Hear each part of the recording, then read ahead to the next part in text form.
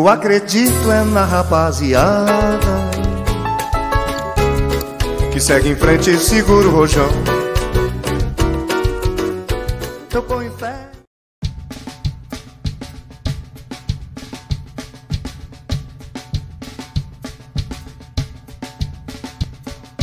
Palhaço que é palhaço e que se preza a graça, não deixa que a mais contida tristeza se revele. De leve e rápido, recorre ao pote de emergência, retoca com creme, retraça com lápis e pinta a máscara da felicidade e pontualmente apresentou bandeira poética Shakespeare.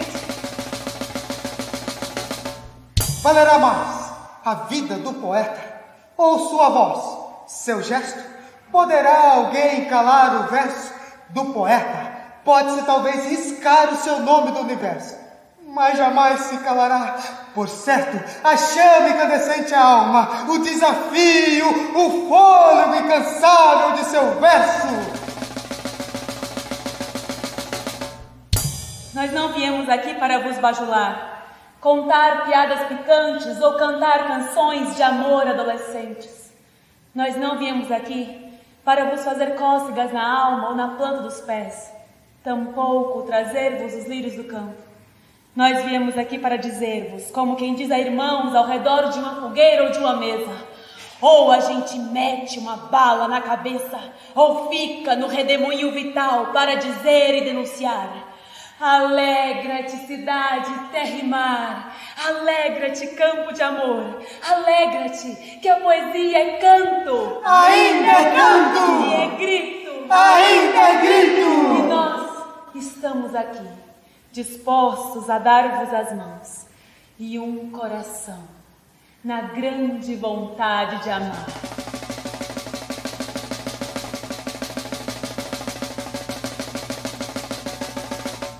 Não é nossa pretensão esgotarmos com este breve espetáculo todos os elementos políticos, sociais, econômicos, históricos que compreendem os anos de chumbo em nosso país. Mas pretendemos sim levantar novamente sempre a discussão e a reflexão sobre esses que foram talvez dos anos mais sofridos e obscuros da nossa recente história. E pretendemos sim, com a ajuda da música, da poesia e da literatura, ao mesmo tempo emocionar e fazer pensar a plateia aqui presente. E por fim, pretendemos sim, como ato de resistência, dizer sempre não a tudo aquilo que nos aliena da nossa realidade política, social e cultural. Nós somos o que fazemos e, sobretudo, aquilo que fazemos para mudar o que somos. Nossa identidade reside na ação e na luta! E assim, senhoras e senhores, damos início ao nosso modesto espetáculo e esperamos que seja um presente para todos aqui presentes. 25 de agosto de 1961. O presidente Jânio Quadros renunciou. O presidente Jânio Quadros renunciou. João Bosco, vice-presidente da República, encontra-se em visita oficial à China. Os militares golpistas, apoiados pelos Estados Unidos, tentam, à força, impedir sua posse. Uma grande mobilização. A campanha da legalidade garante que Jango, como era popularmente conhecido, garante que Jango seja empossado presidente da República em 7 de setembro de 1961.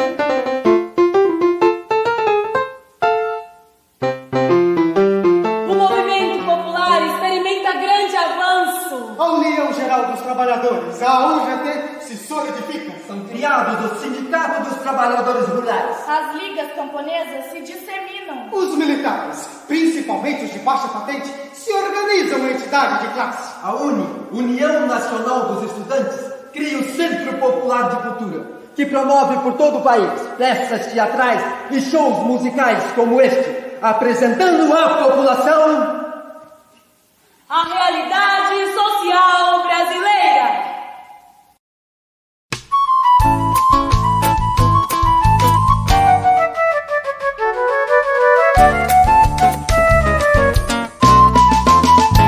Eu acredito é na rapaziada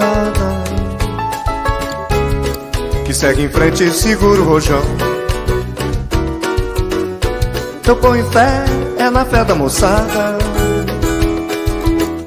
que não foge da fé e enfrenta o leão. Eu vou à luta com essa juventude que não corre da raia a troco de nada. Eu vou no bloco dessa mocidade que não tá na saudade, constrói amanhã desejada. Aquele que sabe que é negro o coro da gente e segura a batida da vida o ano inteiro. Aquele que sabe o sufoco de um jogo tão duro e apesar de pesares ainda se orgulha de ser brasileiro.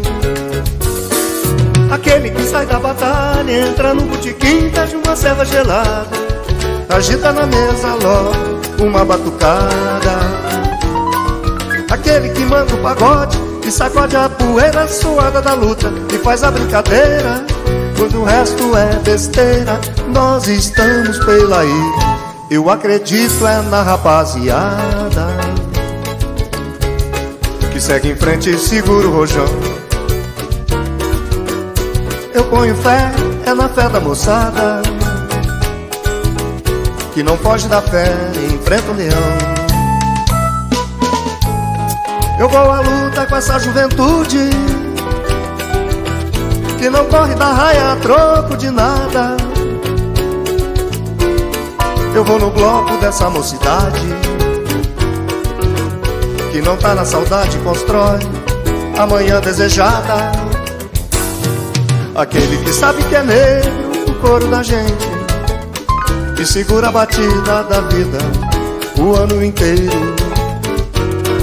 Aquele que sabe o sufoco de um jogo tão duro que apesar dos pesares ainda se orgulha de ser brasileiro. Aquele que sai da batalha, entra no botequim, pede uma ceva gelada, agita na mesa uma batucada. Aquele que manda o pagode e sacode a poeira suada da luta e faz da brincadeira, pois o resto é besteira. Nós estamos pela aí. Eu acredito é na rapaziada. Os militares entreguistas passam a conspirar contra Jango desde o dia de sua posse. A liberdade, filho, para nascer, ainda é futuro. Só tu nascerás na terra sem fronteiras. Nossa função não é apenas fecundar a mulher tua mãe. Antes do amor, é preciso matar e queimar. A conspiração cresce contra o presidente, seu nacionalismo e o avanço do movimento popular. Durante a gestação, limparemos a terra da força e da mentira e estenderemos o pano branco na planície, onde tu nascerás, sem medo dos adultos. 13 de março de 1964, Jango realiza no Rio de Janeiro gigantesco comício pelas reformas. Aquele rio ali, meu filho, nada divide nem separa. É apenas um rio onde pesca um velho homem que vive calmo em qualquer um dos lados. 19 de março, em São Paulo, a Marcha da Família com Deus pela Liberdade reúne milhares de pessoas que pregam a derrubada do presidente. Aquela serra lá, filho livre, nada isole nem esconde. É apenas uma serra onde canta o camponês e cresce o mesmo sol, plantado dos dois lados. 25 de março. A Associação dos Marinheiros realiza assembleia na sede do Sindicato dos Metalúrgicos do Rio de Janeiro, exigindo a liberdade dos companheiros presos. E sem papel de cores nacionais aprovando tua passagem, atravessarás rios e serras, sem selo ou fotografia autorizando teu passeio. Levarás teu poema no bolso e a rosa na mão para a mulher que te espera. Esteve presente no Ato dos Marinheiros o lendário João Cândido, marinheiro líder da revolta da Chibata de 1910 e que inspirou nossos poetas, João Bosco e Aldir Blanc. Ela espera do outro lado, apenas por estar do outro lado. A liberdade, filho, para nascer, ainda é futuro.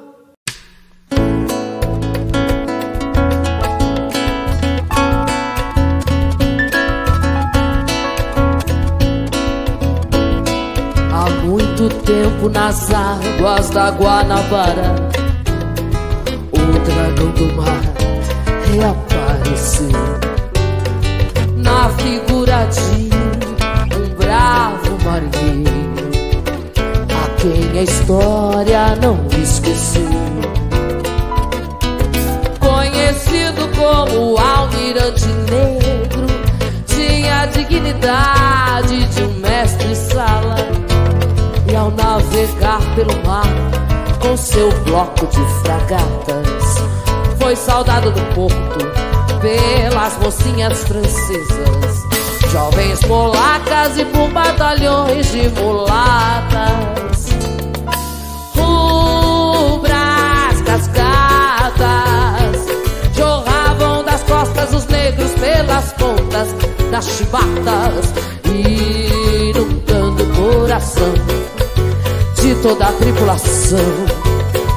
E a exemplo do almirante gritava então: glória aos piratas, às mulatas, às sereias, glória à farota, à cachaça, às baleias, glória a todas as lutas em glória, que através da nossa história não esquecemos jamais. Salve o almirante negro, que tem no monumento as pedras pisadas no cais. Mas salve, salve o almirante negro, que tem por monumento as pedras pisadas no cais. Mas faz muito tempo.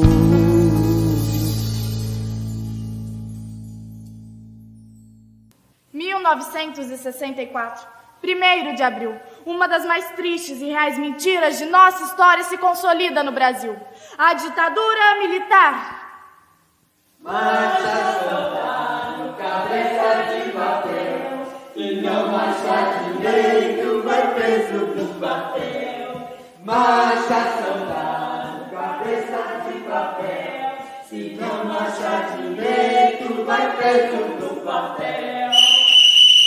Soldado, quem da pátria a liberdade defende como leão? João! Quem sempre encontrará um soldado no destemido Campônio? Antônio! Quem da guerra faz brilhar da República a bandeira?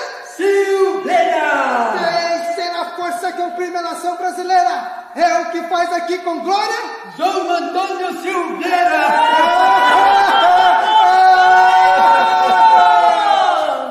Aqui e agora podemos satirizar aqueles momentos, mas quem viveu aquelas horas sabe que imediatamente após o golpe uma intensa repressão foi iniciada.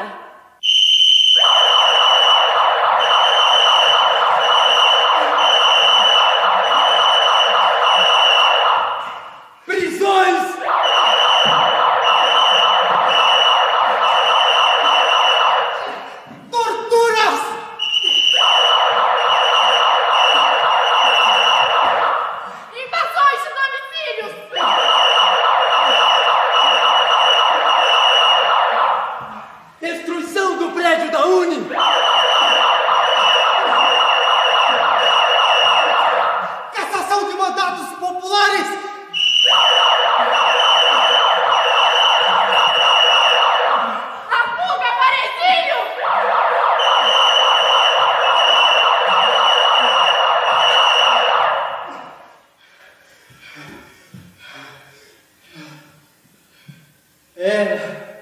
desmoronamento de um sonho. A liberdade, filho, para nascer, ainda é futuro. A liberdade, filho, para nascer, ainda é futuro.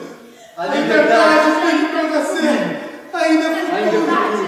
A liberdade, liberdade ainda, filho, que eu nasci. Ainda é futuro. É futuro. É futuro. Futuro. Futuro.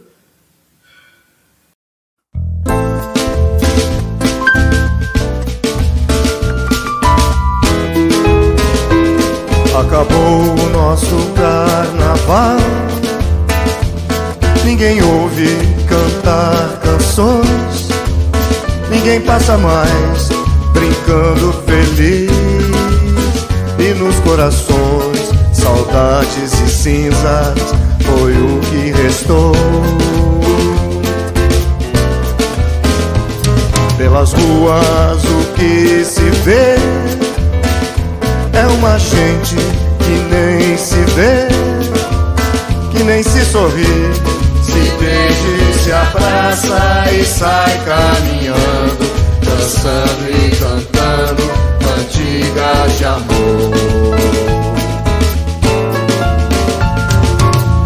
E no entanto é preciso cantar, mais que nunca é preciso cantar.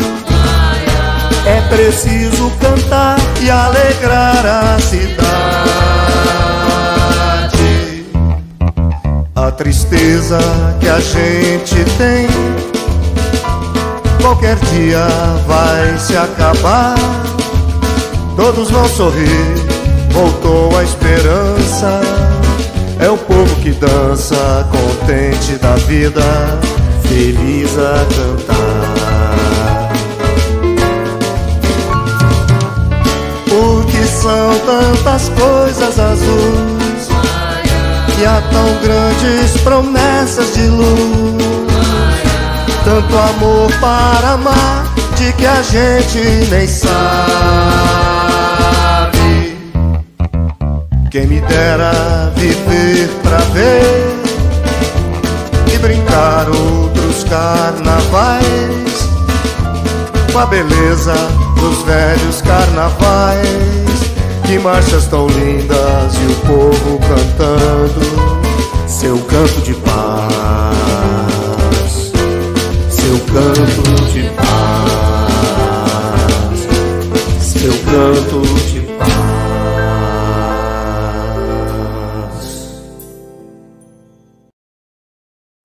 As armas assassinaram os barões assinalados.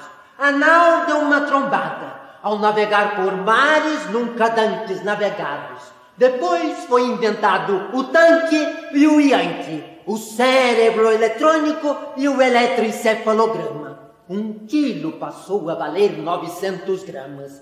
E alguém disse: libertas quaesera tamen, e brindaram a brilhante ideia. Ergueram copos de uísque os que podiam beber uísque. Ergueram copos de vinho os que podiam beber vinho. Ergueram copos de pinga os que podiam beber pinga. Ergueram copos os que tinham copos. Ergueram os braços os que tinham os braços livres.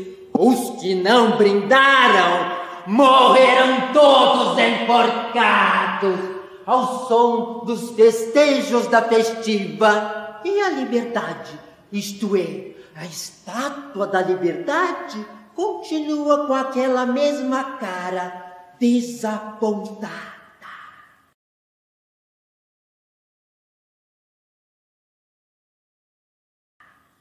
Após o grande pacto do golpe militar, o movimento se reorganiza e começam as reações contra a ditadura. A área cultural inicia a resistência e em 1965, artistas como Oduvaldo Viana Filho, o Vianinha, Paulo Altran, Tereza Raquel, sob direção de Flávio Rangel, fazem o antológico espetáculo Liberdade, Liberdade! Colagem histórica, poética e teatral que serve como espelho para refletir a prisão no momento. Participa desta peça também Nara Leão, que no mesmo ano com Zé Quete e João do Valle fazem no Teatro Opinião o inesquecível Show Opinião!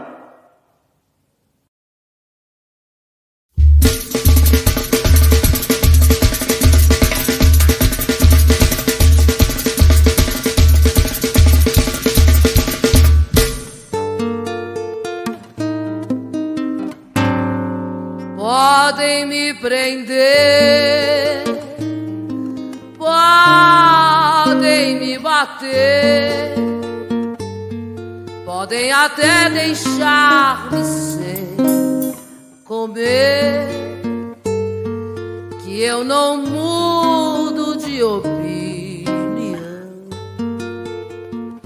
Daqui do morro eu não saio, não.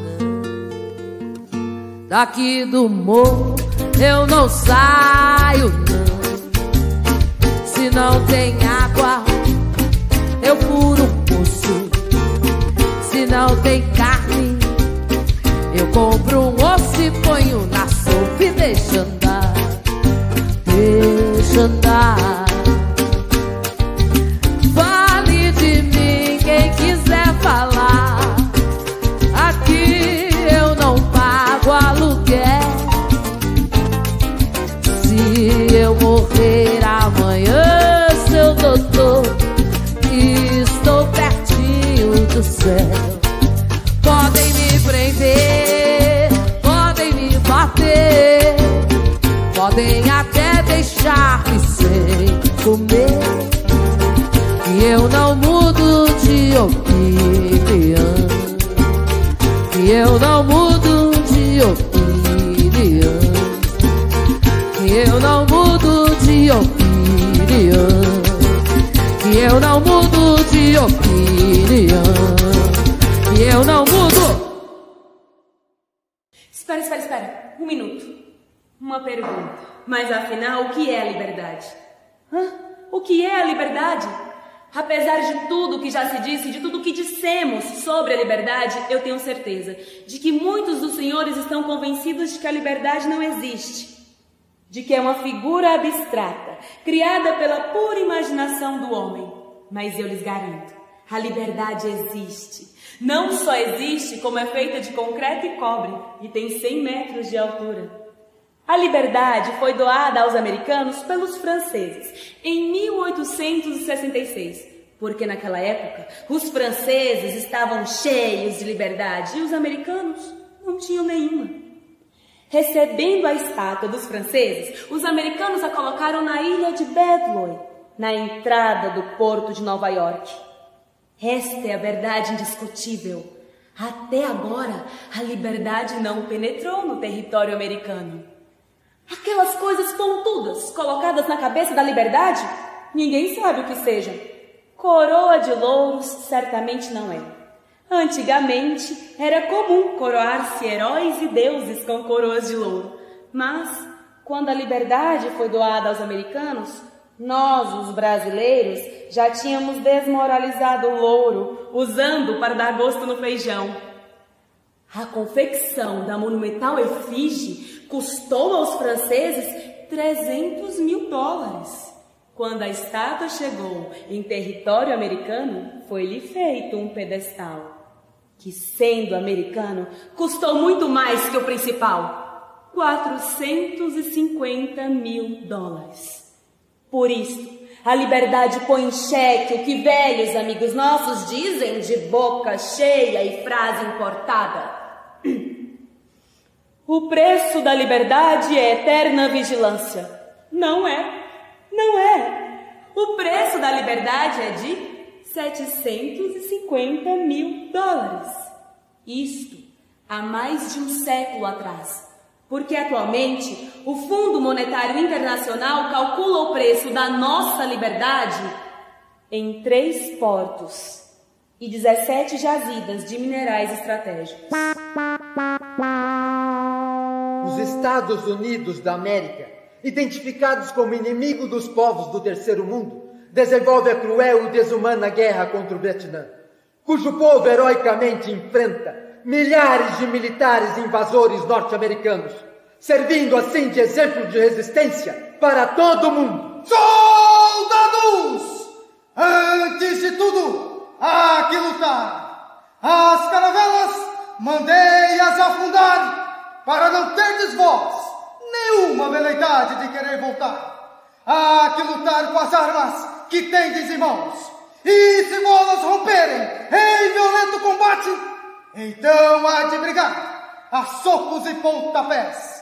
E se vos quebrarem pernas e braços, não ouvideis os dentes. E se havendo feito isso, a morte chegar, mesmo assim, ainda não tereis dado a última medida de vossa devoção. Não, soldados, é preciso que o mau cheiro de vossos cadáveres empeixe o ar e torne impossível a respiração dos inimigos. Soldados, adiante e à luta!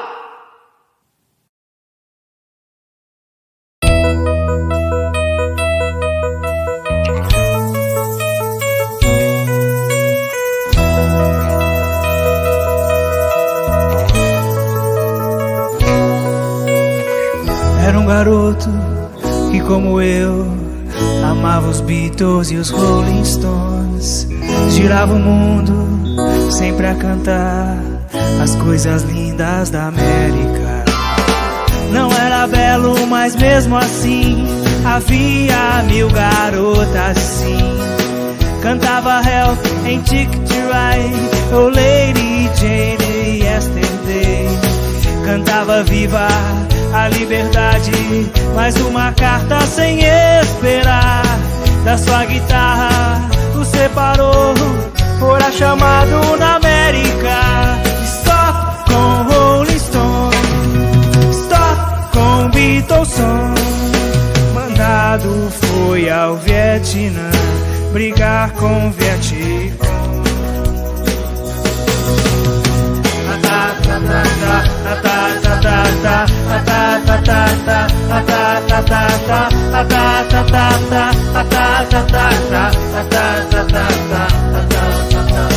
Era um garoto que, como eu, amava os Beatles e os Rolling Stones.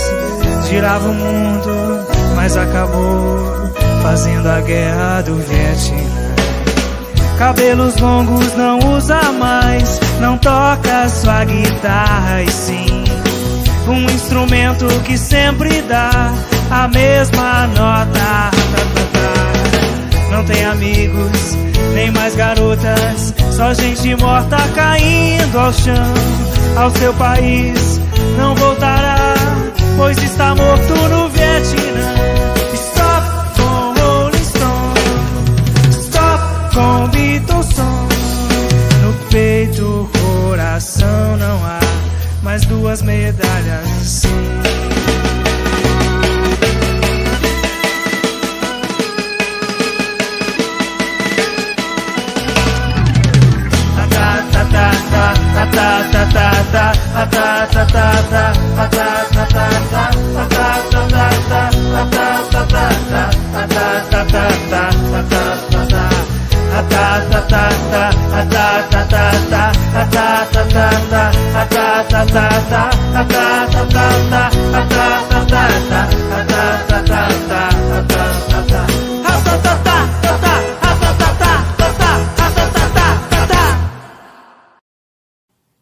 De outubro de 1967, Ernesto Che Guevara é assassinado na Bolívia por militares bolivianos e norte-americanos.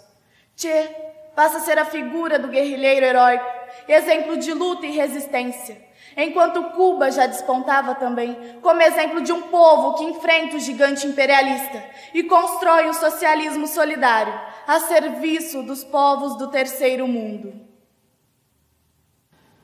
Menino, não morra, porque a lua cheia vai se levantando do mar. São de prata e de ouro as águas e a areia. Não morras agora, vem ver o luar. Menino, não morra. Na dormente mata uma flor vai desabrochar, é azul, é roxa, é de ouro, é de prata. Não morras agora, vem ver o luar. Menino, não morras. Verdes vagalumes correm de prata e de ouro todos os perfumes. Não morras agora, vem ver o luar.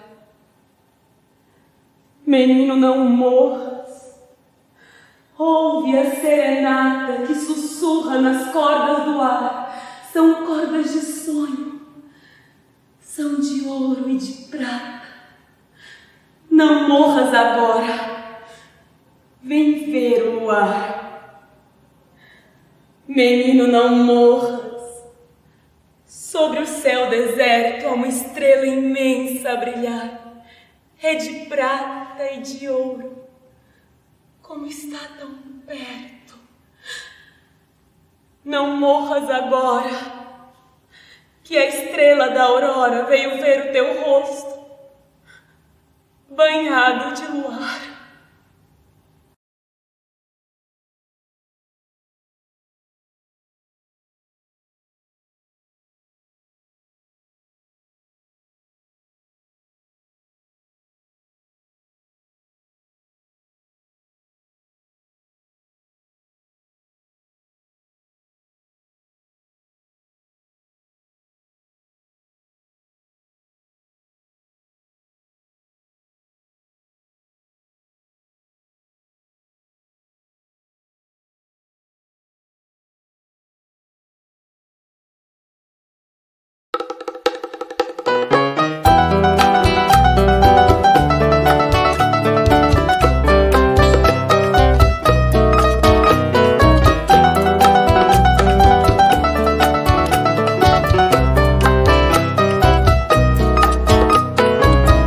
Aprendimos a quererte desde la histórica altura, donde el sol de tu bravura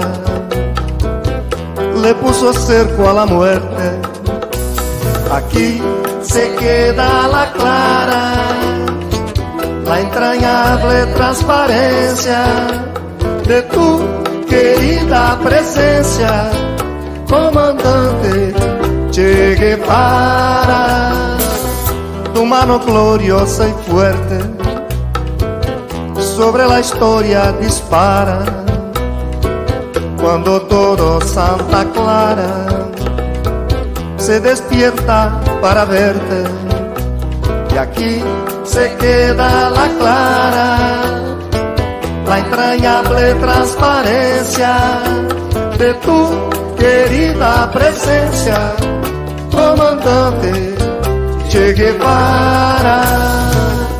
Vienes quemando la brisa con soles de primavera para plantar la bandera con la luz de tu sonrisa.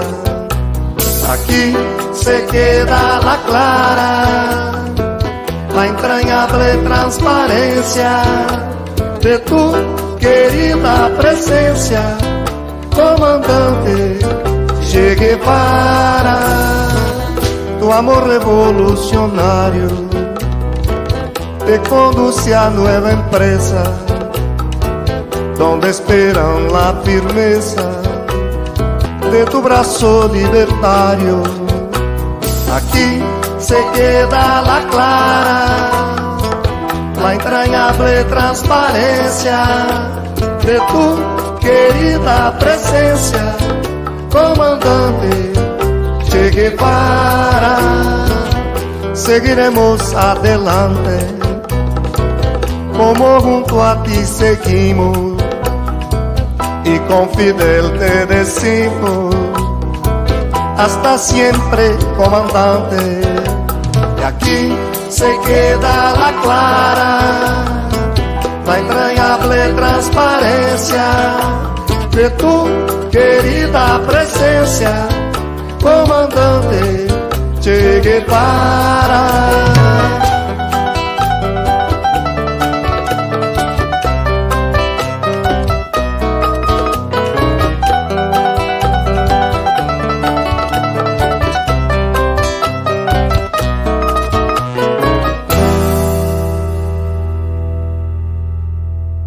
(1968), o ano que simboliza mudança e transformação em todo o mundo, é o ponto alto das reações contra a ditadura militar no Brasil.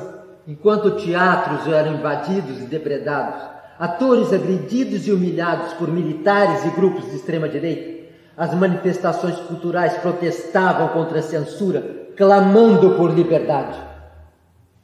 Atrás de portas fechadas, à luz de velas acesas, Entre sigilo e espionagem acontece a inconfidência.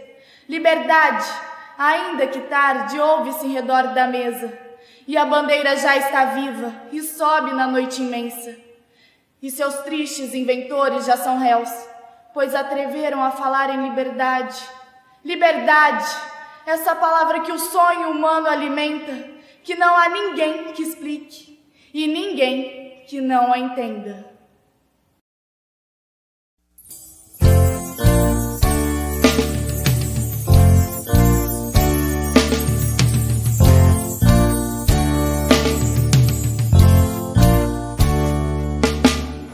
Caminhando contra o vento, sem lenço e sem documento, no sol de quase dezembro, eu vou. O sol se reparte em crimes, espaçonaves, guerrilhas, encardinales bonitas, eu vou.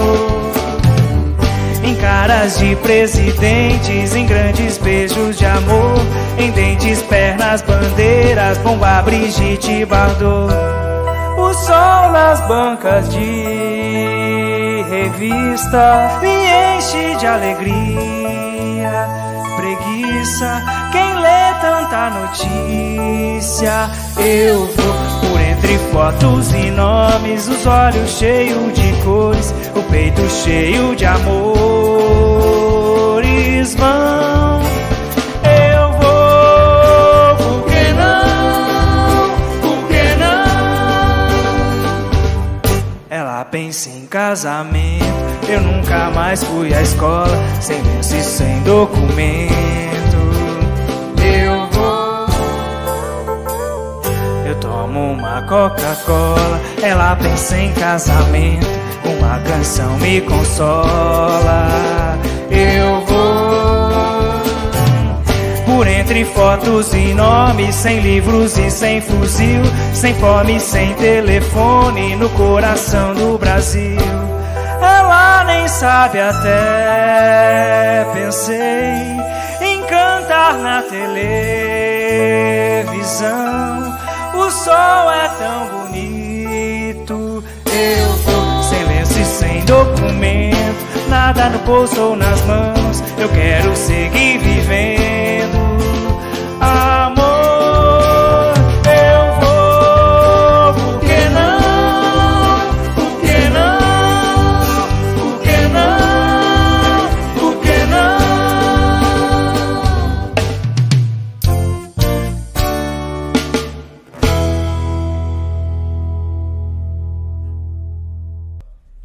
O movimento estudantil sai às ruas acompanhado pela população.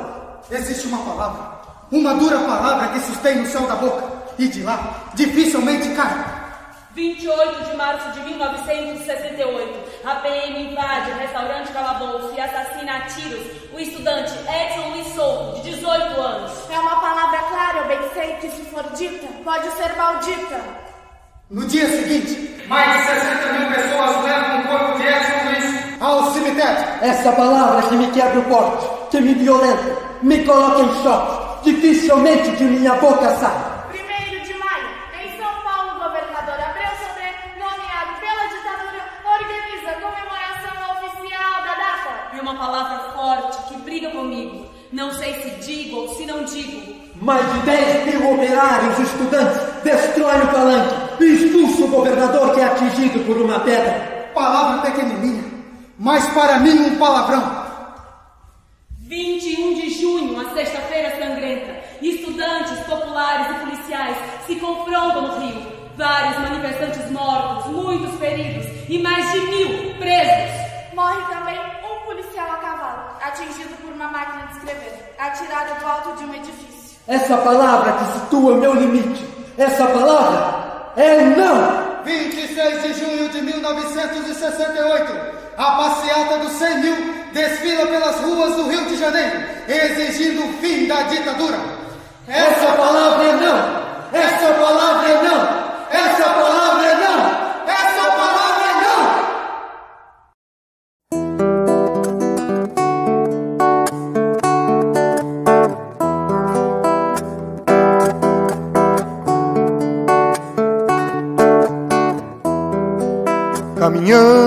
e cantando e seguindo a canção. Somos todos iguais, braços dados ou não, nas escolas, nas ruas, campos, construções, caminhando e cantando e seguindo a canção. Vem, vamos embora, que esperar não é saber. Quem sabe faz a hora, não espera acontecer. Vem, vamos embora, que esperar não é saber. Quem sabe faz a hora, não espera acontecer. Pelos campos a fome, em grandes plantações, pelas ruas marchando, indecisos cordões, que ainda fazem da flor seu mais forte refrão, e acreditam nas flores, vencendo o canhão. Vem, vamos embora, que esperar não é saber. Quem sabe faz a hora, não espera acontecer. Vem, vamos embora, que esperar não é saber. Quem sabe faz a hora, não espera acontecer. Há soldados armados, amados ou não, quase todos perdidos, de armas na mão. Nos quartéis lhes ensinam a antiga lição de morrer pela pátria e viver sem razão. Vem, vamos embora, que esperar não é saber. Quem sabe faz a hora, não espera acontecer. Vem, vamos embora, que esperar não é saber. Quem sabe faz a hora, não espera acontecer. Nas escolas, nas ruas, campos, construções, somos todos soldados, armados ou não, caminhando e cantando e seguindo a canção. Somos todos iguais, braços dados ou não, os amores na mente, as flores no chão, a certeza na frente, a história na mão, caminhando e cantando e seguindo a canção, aprendendo e ensinando uma nova lição. Vem, vamos embora, que esperar não é saber. Quem sabe faz a hora, não espera acontecer. Vem, vamos embora, que esperar não é saber. Quem sabe faz a hora, não espera acontecer. Laia, laia, laia, laia, laia, laia, laia, laia.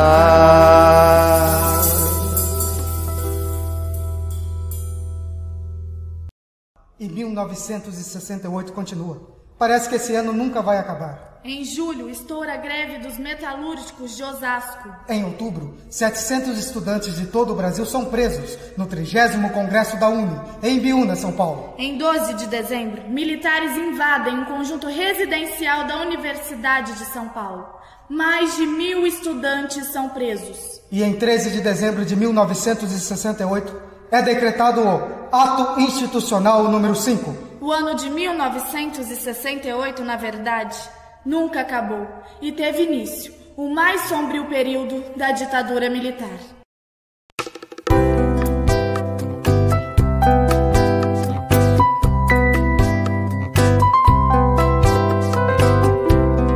A mão que toca um violão, se for preciso faz a guerra, mata o mundo, fere a terra.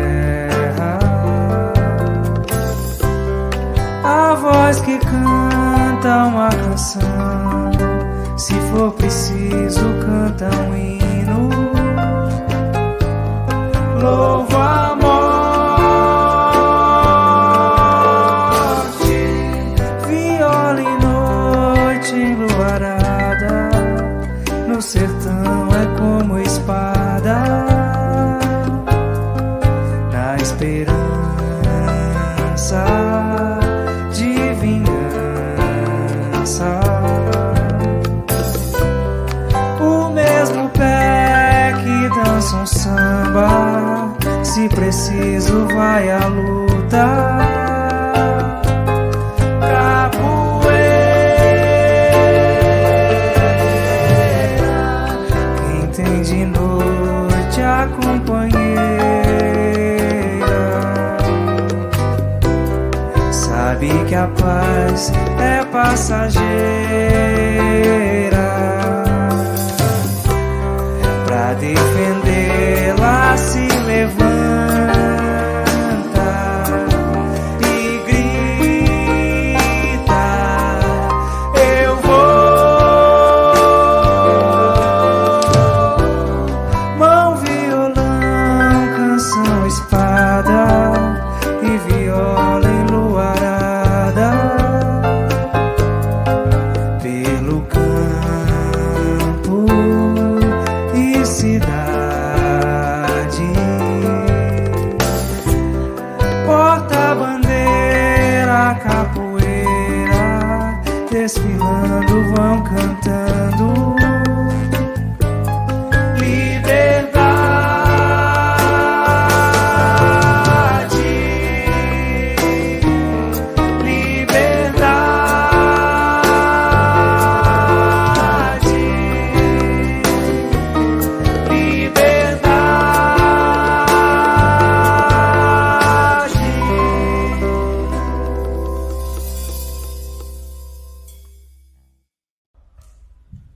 Vivemos tempos difíceis, tempos muito difíceis. Viver é muito perigoso. Mas ainda nos resta massa, um movimento de rua. Você não vê? Tudo foi silenciado. Tudo que nos resta é o silêncio. Mas a imprensa vai reagir, eu tenho certeza. Você não enxerga ou não quer enxergar. Olha, estão todos amordaçados pela censura. A repressão nunca foi tão grande e a noite nunca foi tão escura. Tudo que nos resta é o silêncio e a escuridão. Estamos sós, completamente sós. Só tem um caminho, e você sabe qual é. Não, isso não. Só tem um jeito de reagir, e você sabe disso. Não, isso é loucura. Loucura que a gente está vivendo. Ou melhor, sofrendo e morrendo, cada vez mais calado, sem reação. Isso é que é loucura. Eu nunca vou conseguir. Vai sim, é por uma causa maior. Pegar numa arma e apontar para outro ser humano. Não me fale, humanidade! Você sabe das bestialidades que eles têm cometido? Covardemente com as pessoas completamente inocentes, com jovens, até com mulheres indefesas.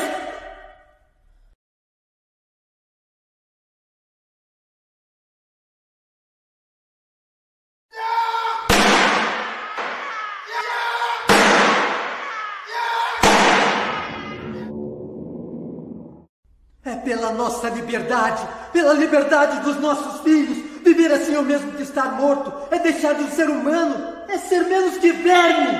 Mas nós estamos sós. Ah, não, já são centenas, talvez milhares, na cidade, no campo, expropriando armas, explosivos, recursos financeiros, pela revolução. Mas ninguém sabe do que está acontecendo, a gente não ouve falar nada.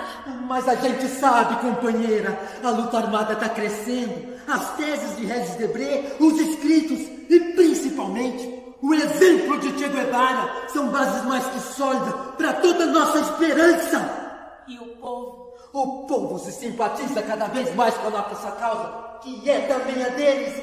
Não viu a baita repercussão que teve? No dia 4 de setembro deste ano, 69, quando o movimento revolucionário 8 de outubro, MR8, junto com a Ação Libertadora Nacional, a ALN, sequestraram no Rio de Janeiro o embaixador norte-americano. O tal de Charles Elwood. Esse mesmo! Pois então, não viu que tudo que eles exigiram do governo foi atendido? A liberdade dos 15 companheiros presos, a leitura do manifesto por todos os meios de comunicação em rede nacional. Foi demais mesmo. Pois é, não tá vendo? Até mesmo o governo dos Estados Unidos da América pressionou a cúpula da ditadura para eles cederem às exigências dos revolucionários. Companheiro, eu acho que não há outra saída, é um caminho sem volta. A luta! Lembra das palavras do companheiro Carlos Marighella? A guerrilha é para defender a causa dos pobres, dos humilhados e ofendidos, dos homens e mulheres de pés descalços. É para conquistar a libertação do Brasil, expulsar o imperialismo norte-americano, aniquilar a ditadura e suas forças armadas, derrubar o seu poder e instaurar o poder do povo.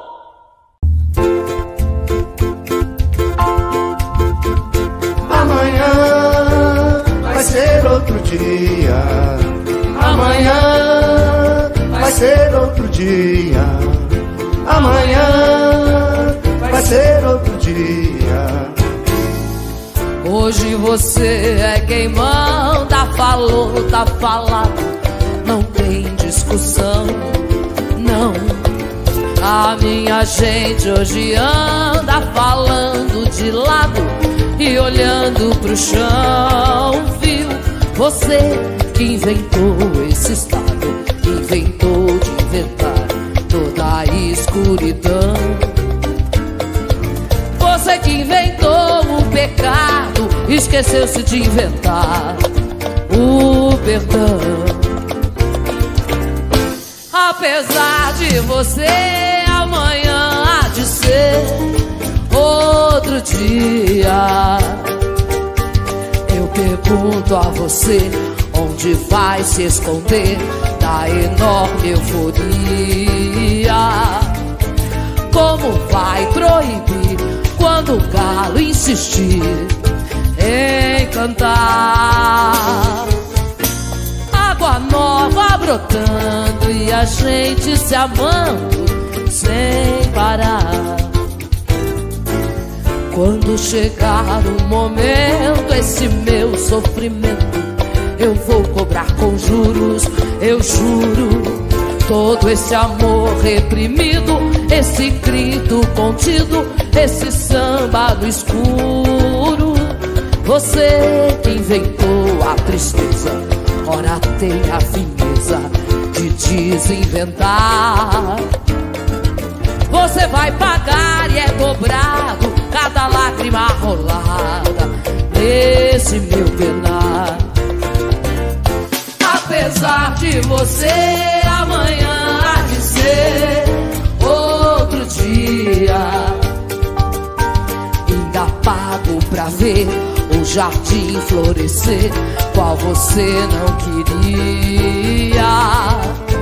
Você vai se amargar vendo o dia raiar, sem lhe pedir licença.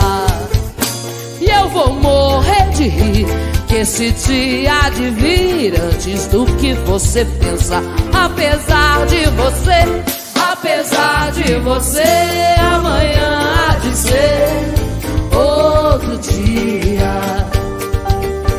Você vai ter que ver amanhã renascer e esbanjar poesia. Como vai se explicar vendo o céu clarear de repente, impunemente? Como vai abafar nosso coro a cantar na sua frente? Apesar de você, amanhã há de ser outro dia. Você vai se dar mal, esse velho é legal. La la ya, la la ya, ya. La la ya, la la ya, la la ya, la la ya, la la ya.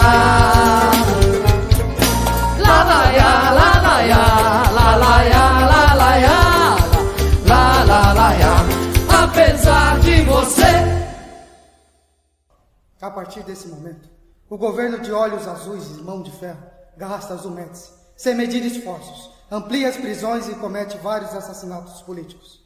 A minha pátria é como se não fosse, é íntima, doçura e vontade de chorar. Uma criança dormindo é minha pátria. Por isso, no exílio, assistindo dormir meu filho, choro de saudades de minha pátria. Se me perguntarem o que é a minha pátria, direi, não sei. De fato, não sei como, por que e quando a minha pátria. Mas sei que a minha pátria é a luz, o sal e a água, que elaboram e liquefazem a minha mágoa em longas lágrimas amargas. Os revolucionários agora são clandestinos e as organizações armadas têm dificuldades em manter a militância. Vontade de beijar os olhos de minha pátria, de niná-la, de passar-lhe a mão pelos cabelos, de mudar as cores do vestido, auriverde tão feias, de minha pátria sem sapato e sem meias, pátria minha, tão pobrinha. Porque te amo tanto, pátria minha, eu que não tenho pátria, eu semente que nasci do vento, eu que não vou e não venho, eu que permaneço em contato com a dor do tempo, eu, elemento de ligação entre ação e pensamento, eu, fio invisível no espaço de todo adeus, eu, o sem Deus. As listas de assassinatos e desaparecidos aumentam, as cadeias lotam-se de presos políticos. Agora, companheiro, a única saída é o exílio. Espero que esse seja ao menos um caminho com volta.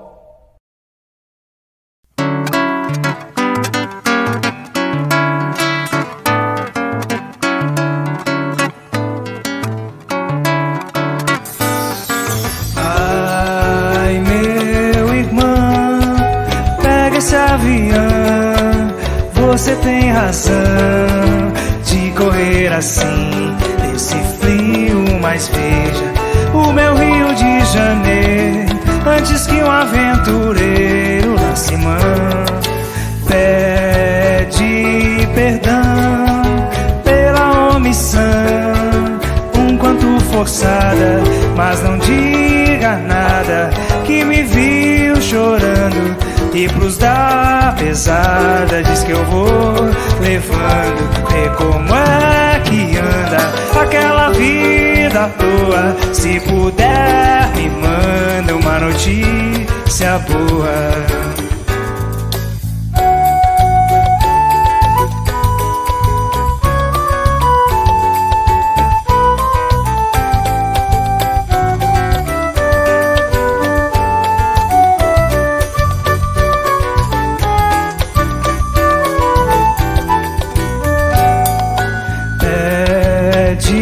Perdão pela omissão, um quanto forçada, mas não diga nada, que me viu chorando e pros da pesada diz que eu vou levando. Vê como é que anda aquela vida à toa, se puder me manda uma notícia boa. Vê como é que anda aquela vida à toa, se puder me manda uma notícia boa.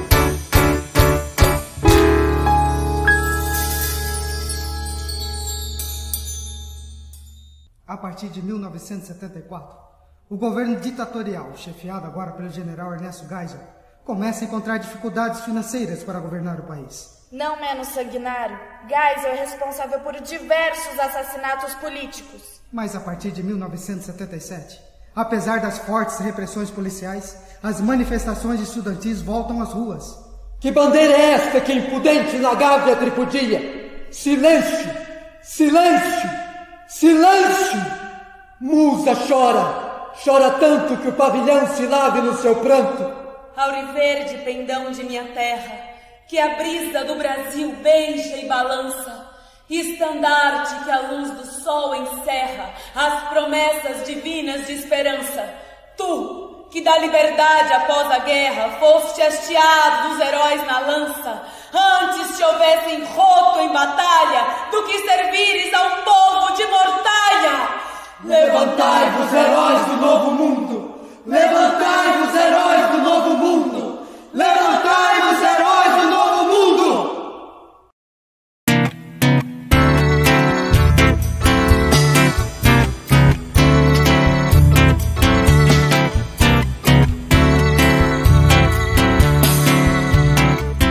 Quando o muro separa, uma ponte une,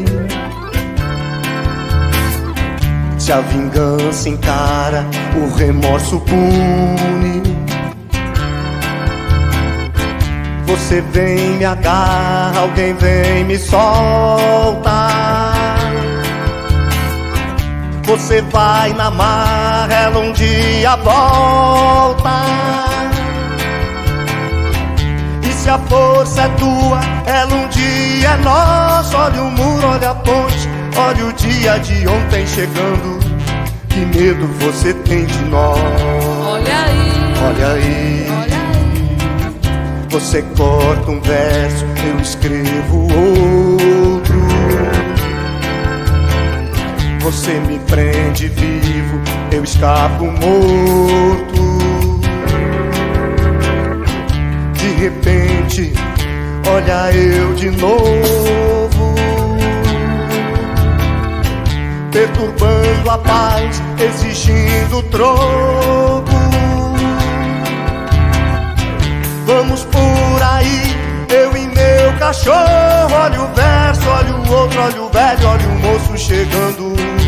Que medo você tem de nós. Olha aí, olha aí, olha aí. O muro caiu, olha a ponte da liberdade guardiã. O braço do Cristo horizonte abraça o dia de amanhã. Olha aí, olha aí, olha aí.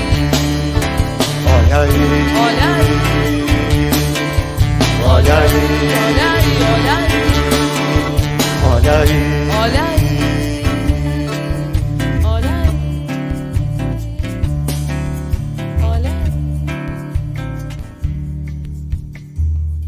Anistia já! Liberdade! Ora,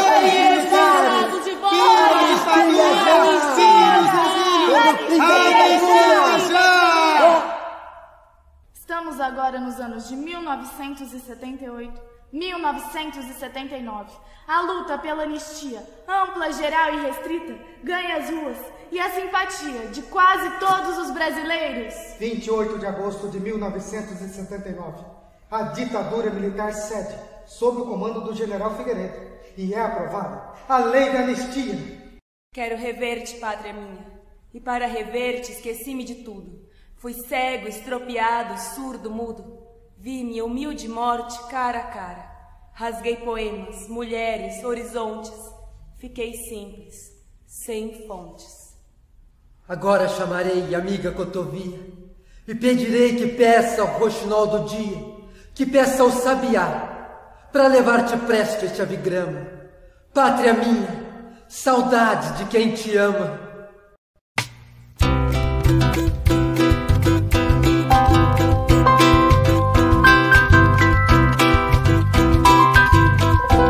Caía a tarde feito um viaduto,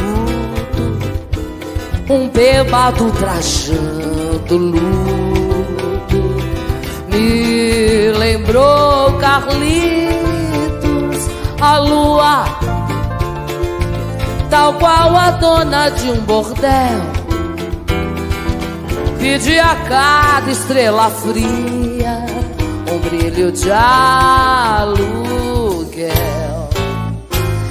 E nuvens lá no mata-borrão do céu chupavam manchas torturadas. Que sufoco louco, o bêbado com chapéu coco fazia reverências mil pra noite do Brasil, meu Brasil que sonha com a volta do irmão do enfio, com tanta gente que parte num rabo de foguete. Chora a nossa pátria mãe gentil, choram Marias e Clarices no solo do Brasil. Mas sei que uma dor assim pungente não há de ser inutilmente a esperança dança na corda bamba de sombrinha. Em cada passo dessa linha pode se machucar. Asa, a esperança equilibrista sabe que o show de todo artista tem que continuar.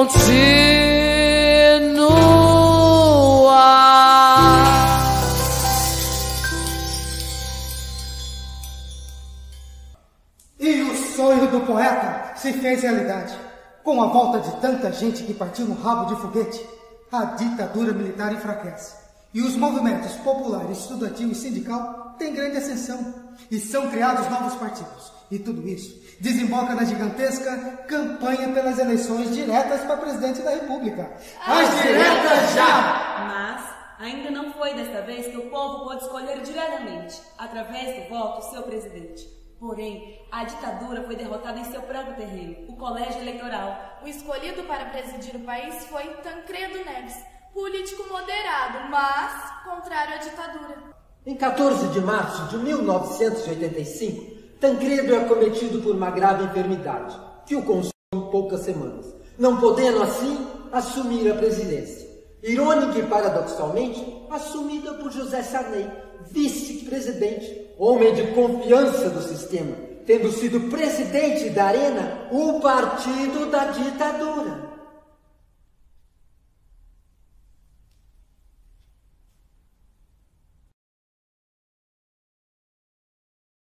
E assim, senhoras e senhores, está terminando o nosso grandioso espetáculo. E esperamos ter cumprido a nossa modesta função. Não nos tomem por saudosistas, ex-combatentes velhos e ressentidos, ou artistas fora de moda e carcomidos. Não! Meu tempo, seu tempo, nosso tempo é hoje, o aqui e agora. E com as mãos estendidas na grande vontade de amar. E com os corações abertos, acreditando num sonho.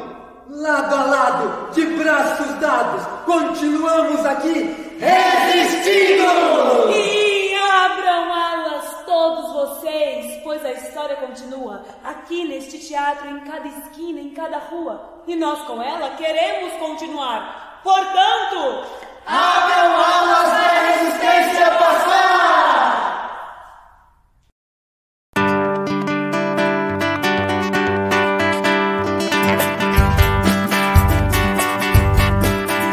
Vai passar nessa avenida o samba popular, cada paralelepípedo da velha cidade, essa noite vai se arrepiar. Ao lembrar que aqui passaram sambas e mortais, que aqui sangraram pelos nossos pés, que aqui sambaram nossos ancestrais. No tempo, página infeliz da nossa história, passagem desbotada na memória das nossas novas gerações. Dormia a nossa pátria mãe tão distraída, sem perceber que era subtraída em tenebrosas transações. Seus filhos erravam cegos pelo continente, levavam pedras feito penitentes erguendo estranhas catedrais. Um dia, afinal, tinha o direito a uma alegria fugaz, uma ofegante epidemia que se chamava carnaval, o carnaval, o carnaval. Vai passar. Palma pra ala dos barões famintos, o bloco dos Napoleões retintos, os pigmeus do boulevard. Meu Deus, vem olhar, vem ver de perto uma cidade a cantar a evolução da liberdade, até o dia clarear. Ai que vida boa, lerê, ai que vida boa, lará. Estandarte do sanatório geral vai passar. Ai que vida boa, lerê, ai que vida boa, lará. O estandarte do sanatório geral vai passar. Vai passar nessa avenida o samba popular, cada paralelepípedo da velha cidade. Essa noite vai se arrepiar. Lembra que aqui passaram sambas imortais, que aqui sangraram pelos nossos pés, que aqui sambaram nossos ancestrais. No tempo, página infeliz da nossa história, passagem desbotada da memória. As nossas novas gerações dormiam, a nossa pátria mãe tão distraída, sem perceber que era subtraída em tenebrosas transações. Seus filhos erravam cegos pelo continente, levavam pedras feito penitentes, erguendo estranhas catedrais. Um dia, afinal, tinham direito a uma alegria fugaz, uma ofegante epidemia que se chamava carnaval, carnaval, carnaval. Vai passar. Palma pra ala dos barões famintos, o bloco dos Napoleões retintos, os pigmeus do boulevard.